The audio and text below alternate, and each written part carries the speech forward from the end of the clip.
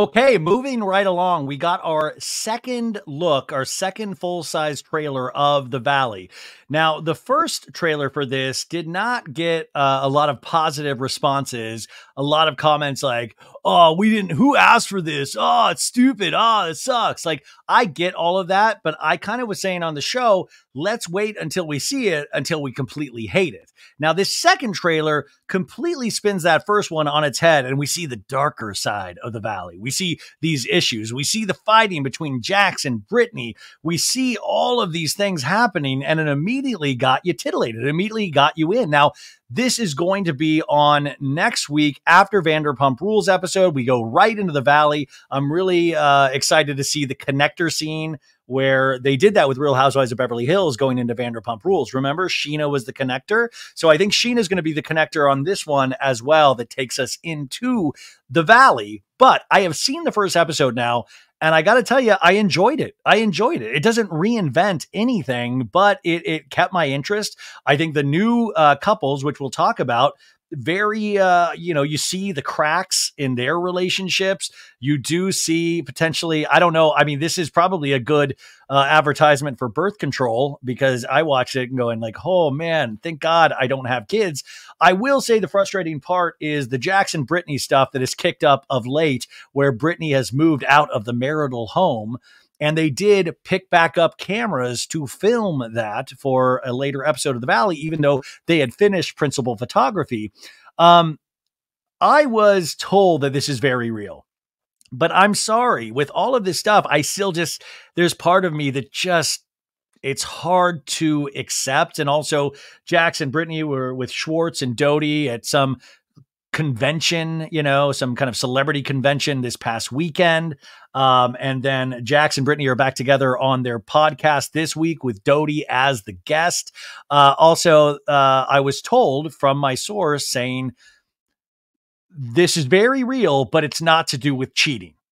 And I did not push them for further information. That'll come, when it is. I mean, I've seen the cheating rumors like everybody else has, saying this is very real, but not to do with cheating. But I just think the timing of all of this, especially when you're trying to sell a show, and if you think about who we knew Jax Taylor to be as a character on this show, there is this kind of thinking that he's smarter than everybody else, but he always like sticks his foot in it somehow, and it never completely, like, anything that he's trying to plan kind of crumbles.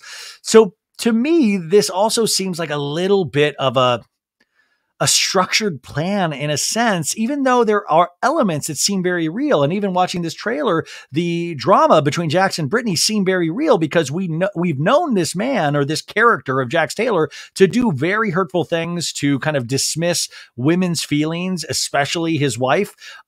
So that seems very real to me.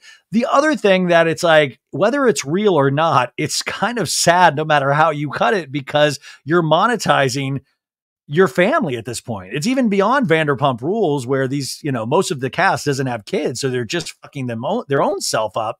But now it's like you're bringing your family into it. And, if it's real, it sucks. And if it's fake, it sucks. And it's weird, because you're potentially leaving a huge audience to think a certain thing about your family that you're so proud of, if that makes sense. So let's get into a couple of the characters before we start this, just so we can have the same language.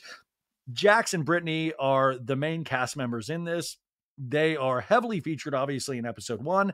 And then you go to Kristen Doute, legend of Vanderpump Rules, and her boyfriend, Luke Broderick.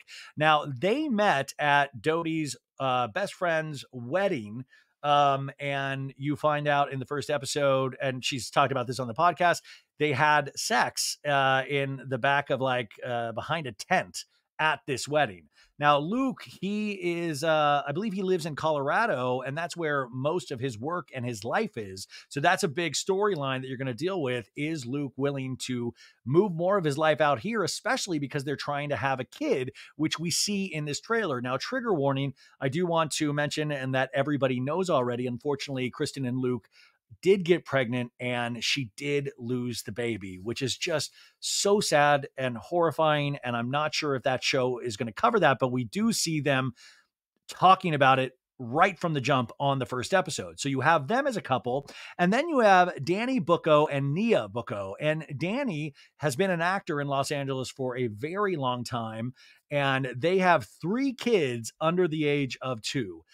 Danny's big thing is that he never has gotten sleep since these kids have come into their life. He says that ad nauseum. So you got Danny and Nia as a couple, and then you have Jesse Lally and Michelle Lally. Now they work together in real estate. They don't actually live in the Valley. They live right by the Chateau Marmont. And this is one to watch. They seem really on each other's nerves from the jump. And Jesse comes off in a certain way, very cocky. That's a couple to watch. I think there's a lot of cracks there. And then you have Jason Caperna and Janet Caperna. Janet's original name, Janet Elizabeth. She's been on this podcast a bunch of times. And Janet and Jason, they are expecting their first baby when the Valley starts. Jason's a lawyer, but Janet used to be Scheana's best friend, helped Ariana with the something about her merchandise, has been kind of involved in all of their lives for so long. Now, they're kind of what it seems like in the first episode, the reliable narrators of this. Like, they are not presented to be, they're presented to be a unified front, for whatever that's worth in the first episode. And then you have a couple friends of.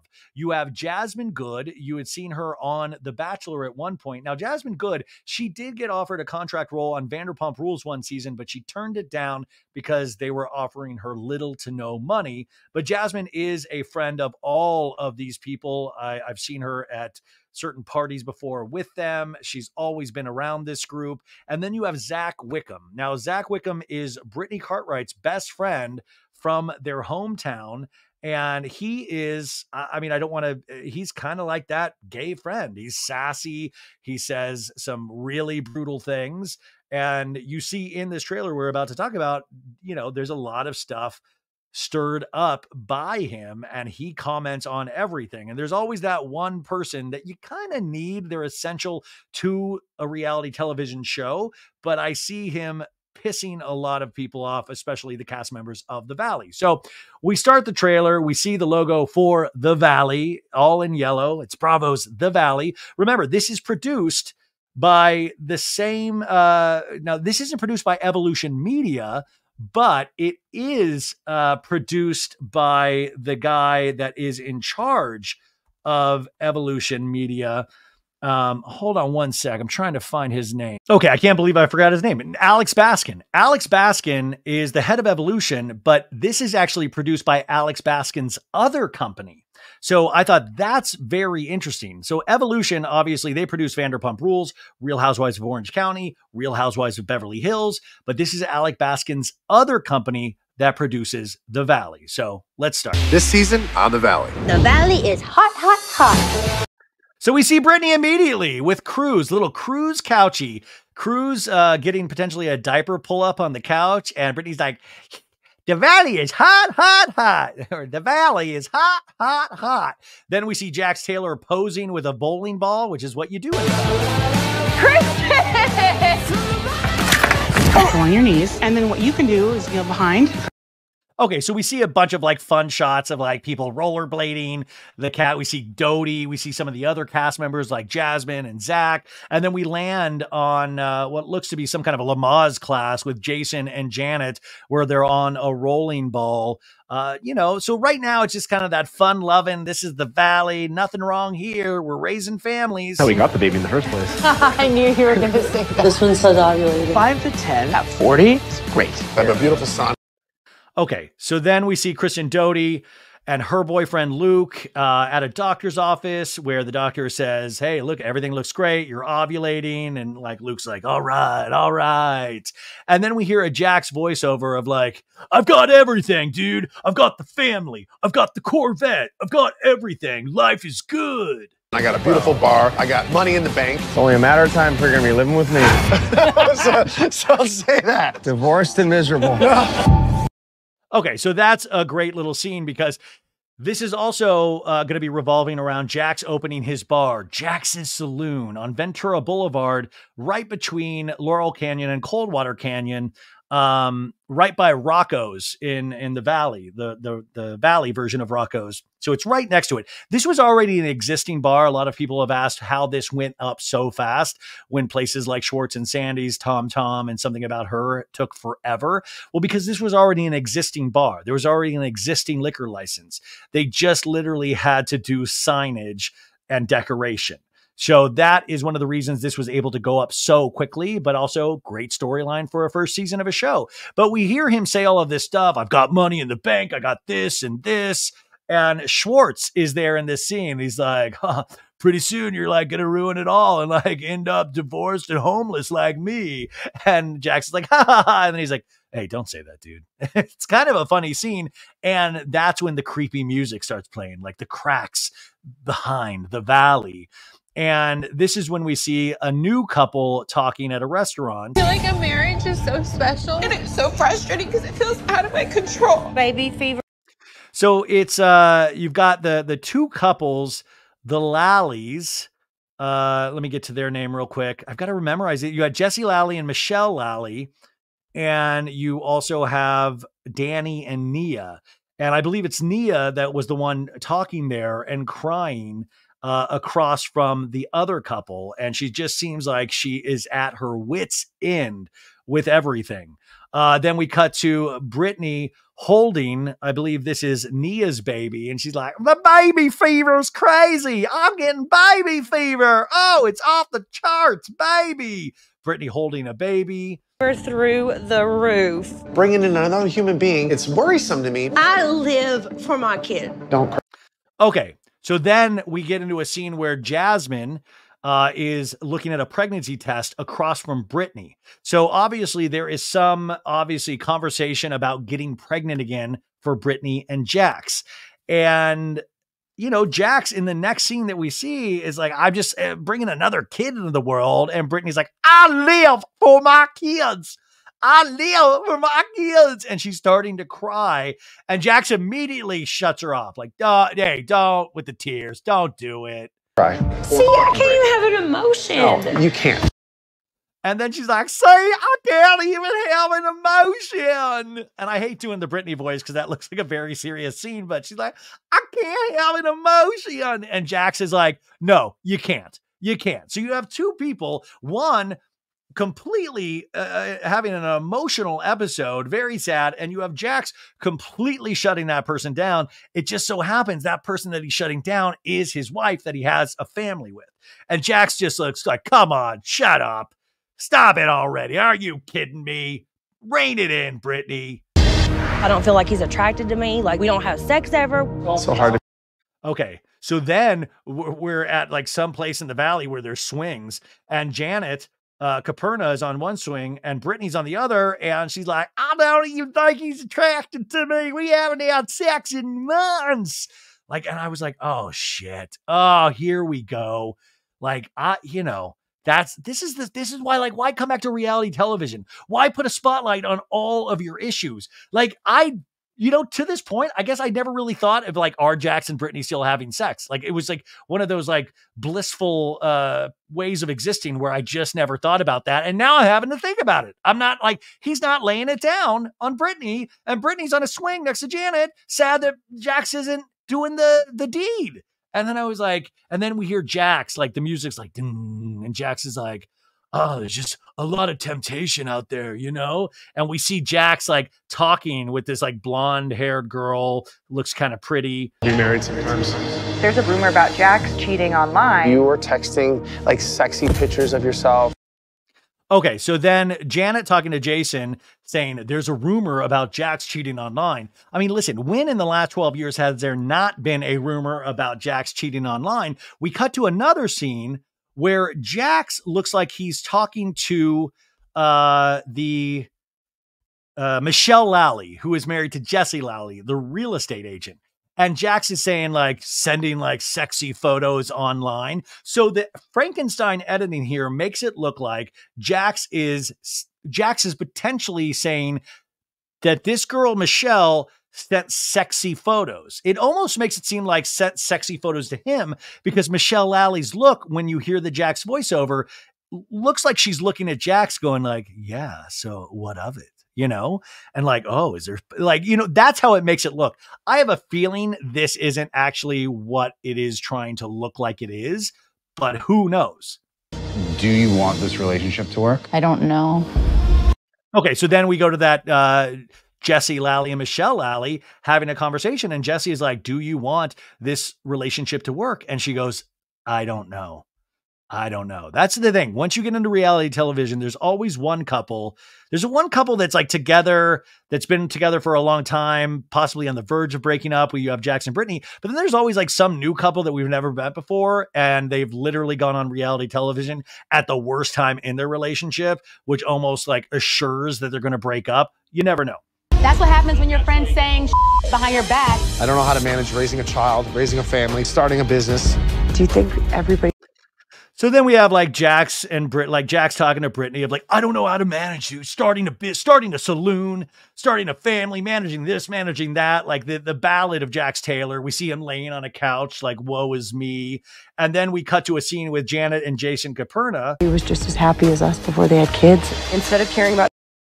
So Janet's relaying to Jason of like, do you think they were as happy as us before they had the kids?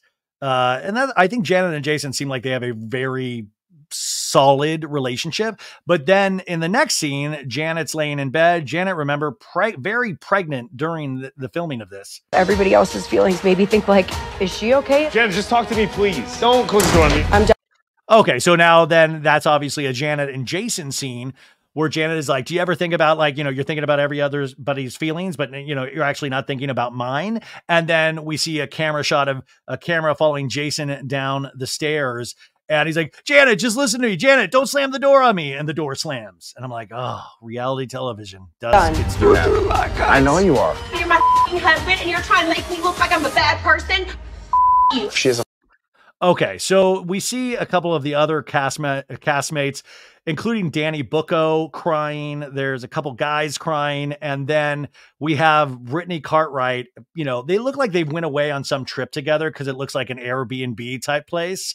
And she's like, pops her head, like, you gonna make me look crazy, but like, fuck you to Jax. Like, it's like very rotten hell kind of voice. And Jax says, problem. Loose lips. She's a fucking problem. Your lips sync like... So then there goes to a scene. This is very fastly edited together, so sorry for the stop starts, you guys. But Kristen Doute is in a scene with Zach Wickham, and Kristen Doute is like, loose lips sink ships. And Zach is like, your lips sink fucking armadas, girl. Full on armadas. She sent one of her little minions to spy on us. I feel like sometimes I'm the only one who ever has to own my shit. You know what you have done. Okay, so then there seems to be some scenes with Kristen Doute where Jasmine is talking to one of the ladies of like potentially Kristen sending people, or what it seems like Kristen sending people to spy on them.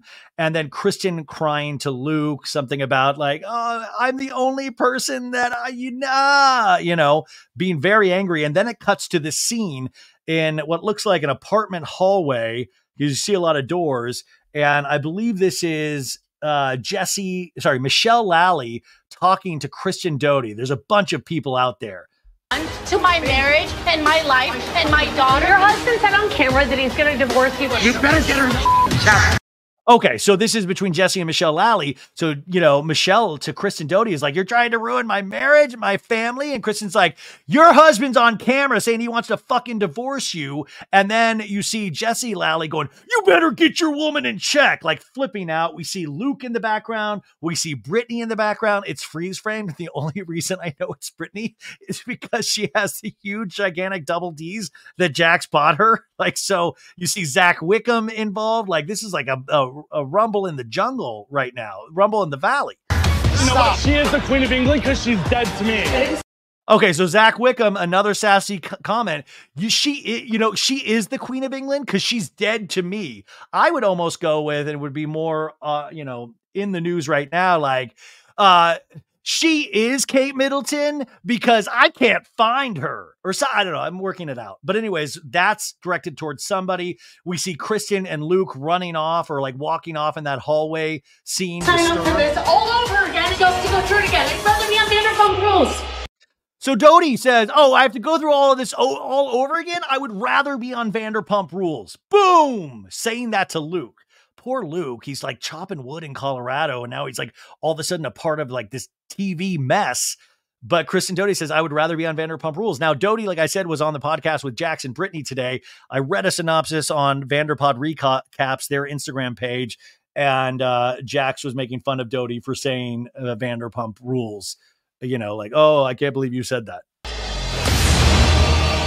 Oh! Music at the very end, it goes, oh, like it's epic, like it's like Gladiator, like, oh. So you guys, that is the Valley. Will you be tuning in? And by the way, even if you say no, I don't believe you. I know you will be tuning in, and we'll rip it apart, but then we'll like maybe slowly start to like it. I think you are going to like certain aspects of this. I think the first episode does what a first episode is supposed to do. I'm very curious how we move on from there to the second, the third, and the fourth. And the more I talk about it, like I said at the beginning, I'm still just wildly unsure. I think a lot of the Jax Brittany thing, I think maybe it's grounded or rooted in some sort of reality, but at the same time, I think they're exploiting it to get us talking about it. And we are. But there's something in it so weird about the timing of all of this. Like you pick a couple weeks before this show airs to get everything going again. But the reality of this situation, though, is their marriage would be naturally put to the test because this year after Sandoval, Jax and Brittany were able to get their podcast. They did open the saloon. There are a lot of things that would actually bring trouble to a relationship. I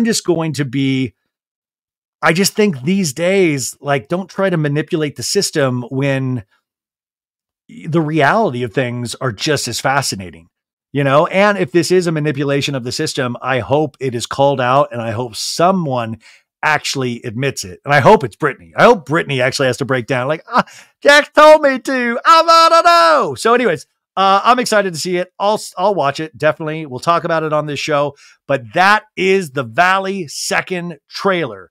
Also, guest appearance on the first episode. I should have led with this.